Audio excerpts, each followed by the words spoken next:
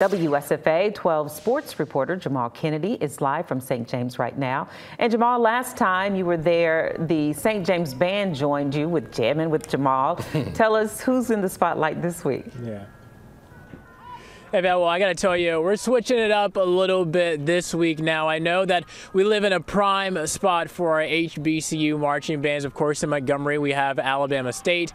And then if you travel up I-85, like you're going towards Atlanta, you'll hit Tuskegee, where they've got Tuskegee University. And I'll say this, those marching bands have a ton of influence, and they're making a big impact on our high school kids today. I make no puns about how important the culture is to my students. Carver Montgomery Band Director Brandon Williams is an alumnus of the Alabama State Mighty Marching Hornets. He's brought that energy to his band at Carver. Make sure that we go out and make sure these students are not only given the opportunity to be seen, but of course enjoy what they need to be doing. That comes through the type of music they play, and it's one of the reasons senior Brian Sanchez enjoys being a part of his band. Mr. Willis always had some crazy song in the middle of nowhere.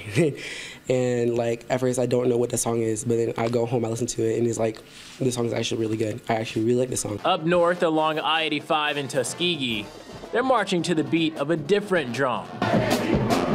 You can't just go out there and just be lackluster. Tuskegee University's Crimson Piper Band inspired BTW Tuskegee High School sophomore Trayvon Butler. Just seeing how hyped they are and all the different things that they do when it comes to like playing or just when they're in the stands, it really inspired me to push myself more in high school band to prepare myself for college band. BTW Tuskegee Band Director Lydia Floyd says she wants her students to have that energy. You have to have energy and you have to have pride in what you're doing because it's going to show on and off the field.